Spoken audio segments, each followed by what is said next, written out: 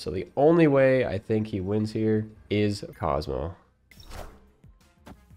So the new season is upon us, and we have a new card, Modok. Modok is actually a pretty decent card. I wouldn't say it's like as S tier as we saw with Zabu or Surfer, but Modok is actually a pretty fun and interesting card. Modok is a 5/8. On reveal, discard your hands. What we have here in this archetype is a Hell archetype, but it can also be used in Apocalypse discard archetypes with Swarm and Collector and Hellcarrier, other cool stuff. I'm going to highlight this Hela deck here, however, which I think is my more successful deck. This one might feel a little bit more high rolly, but when it works like crazy. Like, you get so much power on your board, it's almost unbeatable, especially since the nerfs just went live. So Zabu and Surfer, out of here. Hello, Modok. So let's take a look at how this deck works. This deck runs the pretty normal Hela package. It has big cards, Giganto, Infinite, Death, Magneto. With those 4 cards, Death is, a lot of people say, why don't you swap it out for like Hulk or something else that's 12 power that's more playable? Death is a protection when you play Lady Sif out. It'll discard Death guaranteed instead of your Hela. So if you want to end up playing that Lady Sif out in case you didn't get Invisible Woman. So Invisible Woman, you play out to try and put your discard cards behind so that they don't reveal and end up discarding your Hela. So the ultimate combo with this deck is playing out Invisible Woman into Modok into Hela. You only need 3 cards to win with this deck, and if you're able to get that off without your opponent Cosmoing that lane or stealing the Invisible Woman's ability with Rogue or Enchantressing it, you will fill up your board with your entire hand, which is actually kind of crazy with these big cards that come out. There are a couple backup plans. So you have Morbius, which will interact with all the discards that happen, which just becomes a big card if you ever end up Modoking in the game. This is like a 2/8, 2/10 a lot of the times. Kind of crazy. You have the backup as Ghost Rider as well. So if you discard a card and you don't end up drawing Hela to bring anything back, you can at least bring back the 1 card with Ghost Rider. And sometimes if you discard Hela, Ghost Rider can bring back Hela to bring back the rest of your cards as well. And then you have Hellcow, which is just one of the only discard cards that discards multiple cards other than Modok now. And then just the best card in the game, Arrow. So Arrow you can end up playing out just by itself to manipulate the locations a little bit better. And also if you bring it back with Hela, it can really disrupt the last turn play by your opponent, because anything that they tried to put into the lane that they needed it in gets pulled to whoever Arrow gets resummoned from Hela. So it is a little bit interesting. I like this deck a lot. Let's get into some games and see how it plays out. All right, first game here. Pretty much the whole strategy around this is going to be trying to get that Invisible Woman, Modok, Hela combo, which is a little bit tougher to get sometimes. You have to first draw all 3 of those cards, and then you have to make sure that your opponent does not do anything to stop that from happening. Playing out Morbius is just always a good turn 2 play. Playing it on turning range is a little bit weird because we're gonna get a rock there, and maybe we want to build up the Invisible Woman lane here just in case there's nothing on the right. So we're gonna go ahead and put Morbius on the right just so we can leave this open for the Invisible Woman, Modok plus Hela lane in the middle in case this is some sort of location that would block us from playing there. Okay, next up we have Sif, and luckily we drew Death, which will make it so that we can play Sif out. Otherwise, we would have to take the gamble on either Hela or Giganto. So now we can end up playing Lady Sif into Death, and then since we have Titan now, we can play out like Giganto potentially, which is kind of risky because we have to play into the Danger Room. But we can see what other 6 drops we draw, since we do have 2 more in our deck. Like if we draw Infinite, we might just like skip, play Infinite, then play Arrow or Hela. We drew Modok. We still don't have Invisible Woman, so unfortunately we're probably not playing Modok this game, unless we're just playing Hela into Modok, which might actually be the play. Because Hela will resummon Death, then give Modok, which will give us all the power on Morbius, plus 8 more power, which is a good play in general. So now on this turn, we have 2 kind of options. We could take a gamble with Hellcow, which is a 50-50 to discard Hela, or we could just play Hela out to get the Death back. They played Zabu, which just got nerfed, so he can't do anything too crazy. It looks like they might be playing out Dinos or something. I think I'm just going to play Hela. I kind of want to play it to the left, but I think left or mid is fine either way. We're probably going to play Modok on the right, so I think I'm going to play Hela on the left. Hope it summons Death to the left as well. Love to see. There is a Dino. He might get shot. He did get shot. That's probably a snap, but I'm not going to snap just because I want to play this game out for you guys. So again, we do have a couple options here. We could Giganto the left, which is risky with the Danger Room. He does have Sunspot mid.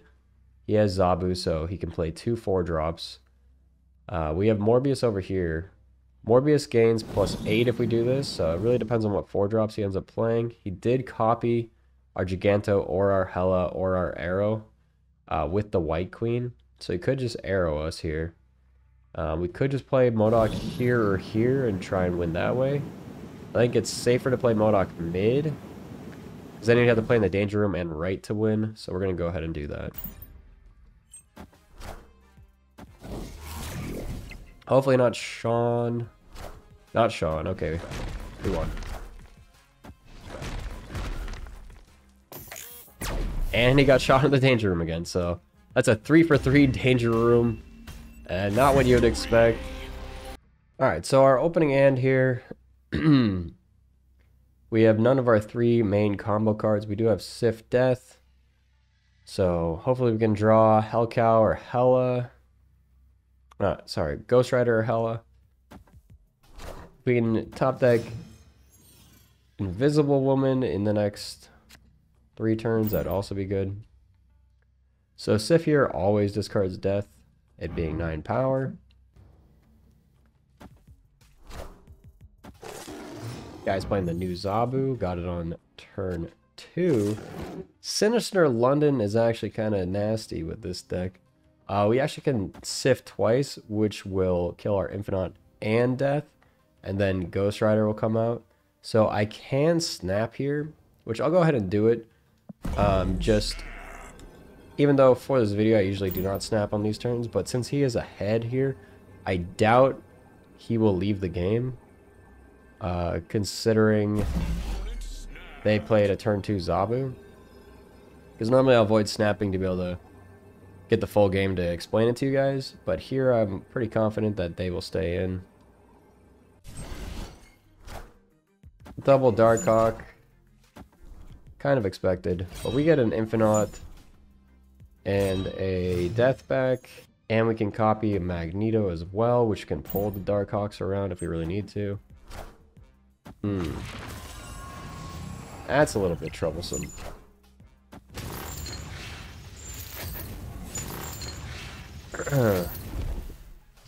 So we are winning. I kind of do want to play the Magneto on the final turn. So I think I'm going to play Arrow over here, which will, since we have priority, will pull all his cards over here. I think this is better. It does give him an Arrow on the final turn, so if he ends up beating us somehow, which he did not, we do have the final turn Magneto, which is good. Since we're already winning here by a lot, I would like the Magneto to go mid to pull anything over there. So I'm going to play the Widow's Bite over here, since there's no chance of him winning over here. I think this should be enough to win. He's probably going to Rock Slide. He can play 2 cards out. We go first, though, so Magneto should pull these 2 cards to the middle, because he'll play 2 cards here and try and get the copies. Mystique and Darkhawk will get pulled over, so we'll just be facing Rock Slide and 1 other card. So we should win this game, get an easy 8 cubes, and we didn't even have to do our Modok combo. Oh, I forgot about Moon Girl and Zabu, which is a possibility, which is still mostly okay. Shuri was unexpected. Oof. It's not Rock Slide. Still an 8-cuber. Alright, we've drawn Modok. We need Invisible Woman. We have Collapse Mine with Death, which is really good. We can play Death out. We might as well, since we could potentially have a Sif into Ghost Rider into Modok game. So I think it makes sense to play it out here. We do have a chance of discarding Hela here. I think the 1 and 3 is worth taking. Even if we do discard Hela, we still have many options. You don't need Hela to win this. Yeah, and there goes Hela. Remember, we still have Ghost Rider as well as a card that's playable. So I have to play out the Widow's Bite, unfortunately. It is someone playing Zabu Darkhawk with the new Zabu, so I think we have the advantage here because the new Zabu is not nearly as good as the old Zabu, I would assume. I haven't seen it played too much. Moon Girl. Borg. Alright, we did top deck Ghost Rider. Ghost Rider only brings back Hela. Modok, unfortunately, discards our whole hand. So it is probably better to play Ghost Rider here. It's just going to bring out Hela. Hela's going to bring back nothing. And then we play out Magneto on the final turn, which I think would be fine. I'm going to go ahead and snap here. I think snapping is our best option. It does give our opponent the option to retreat. We already know our whole game plan. I've already shown you guys enough. So if they aren't feeling confident here, they do have a double buffed Darkhawk.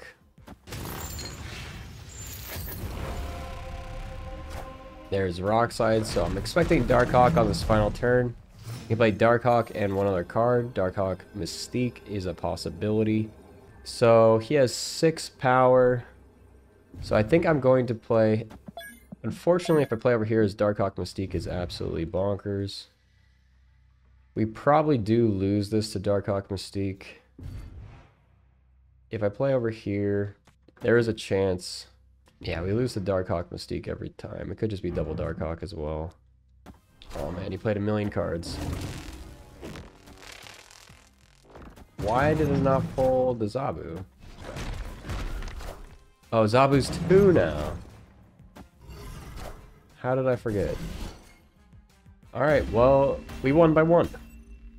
Did not have Darkhawk. Easy game, easy win.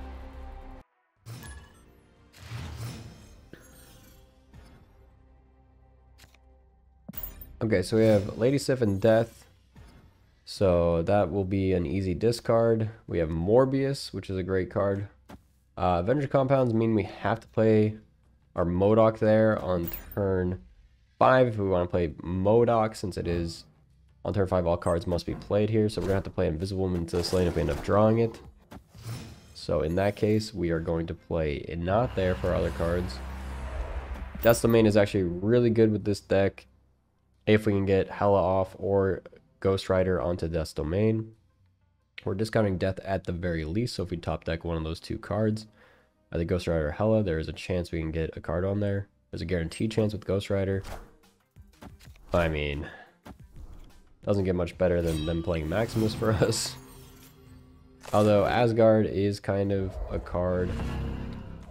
Since he played Maximus, we're only going to have 1 card left in our deck at the end, so there's a very high chance we draw Hela. So I'm going to play Invisible Woman mid. And then I'm going to play Modok underneath it.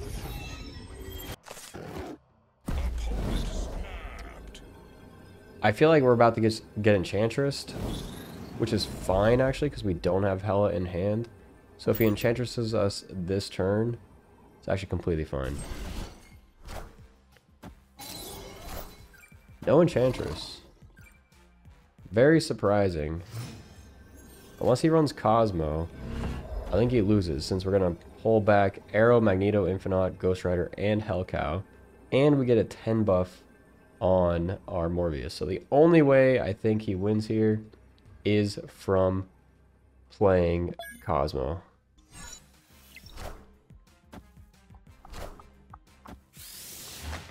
Well, he won the game. Good job. Good job. Alright, we have all 3 of our cards. Hopefully that means that we can play all 3 of these out. Hopefully we don't get Cosmoed. We didn't. Hellcow was not a great card to have discarded and retrieved, so I think this is fine. Alright, Morbius in the middle is actually the safest play here. We get it on Onslaught Citadel, double the value. Fire Club is fine. We're going to play Invisible Woman into Hellfire Club. We could also wait 1 turn to play Invisible Woman.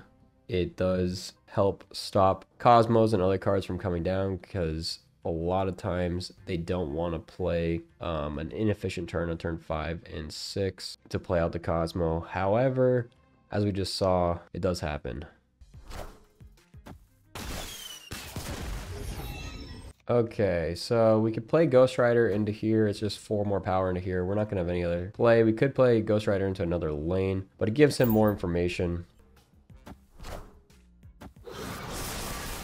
I'm not quite sure what... It looks like just some sort of death deck. If it is a death arrow deck, we could get arrowed on the last turn, which would cause some issues. He would have to be able to beat all this power over here, which is a decent amount of power. Okay, so we do have death. Here's the problem. He has priority. He played wave on the last turn. There is a chance that he's playing death arrow. So this is 12 power. We have under here 11 more, which puts us at 13, so we are winning over here. If he plays death arrow, we actually do... We're going to play the death out over here in case he's Galactus. He could only play Galactus there, so we do beat Galactus. However, death arrow... I think we do beat death arrow because we have 13 and we'll win mid with the Morbius discarding 3, which will give us actually 4 per card, right? So 12 value. Yeah, should be fine. Alright, just She-Hulk. We just completely dominate here. Here it comes. Modok. We only discard 3 cards because we played out the death, but still good. Hela bringing them all back. Magneto pulling the death in the wave. Actually, too much value. It all went mid. 51 in the middle, 12 on the left, 19 on the right. Victory is ours. That's the combo you want to get. GG. He did not have the arrow. He did have She-Hulk death. Arrow would have been still fine, I think. I think we had all of our bases covered. Just the fact that death was playable there with the wave kind of saved us in case he was doing any sort of shenanigans. Lucky for us, we had that. But yeah, that's another reason why death is pretty good in this deck, is because sometimes you're able to just play it out for cheap if you're playing against a deck that runs like the death wave combo. Also, decks that just run anything that kills things can discount it. If you end up hitting Lamentis or Collapse Mine, it's able to be played out. Yeah, that's the deck. Thanks everyone for watching. Tune in next time for another deck overview. Tell me what you guys think in the comments. Do you like this deck?